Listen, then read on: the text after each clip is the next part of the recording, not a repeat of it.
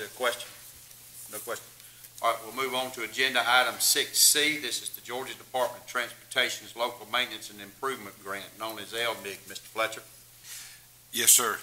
For 2019, DoT has allocated $1,148,850.96 for our LMIG grant for 2019. As a result of the T-SPLOST vote, we now have a 10% match instead of a 30% match. And in the back, you will see the project list that we'll be turning into DoT for approval.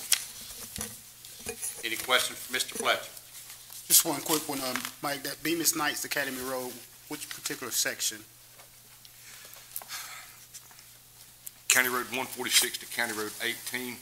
I'll have to get exactly what the beginning and ending terminal are, but I'll have it for you tomorrow night. All right, thanks. Any other questions?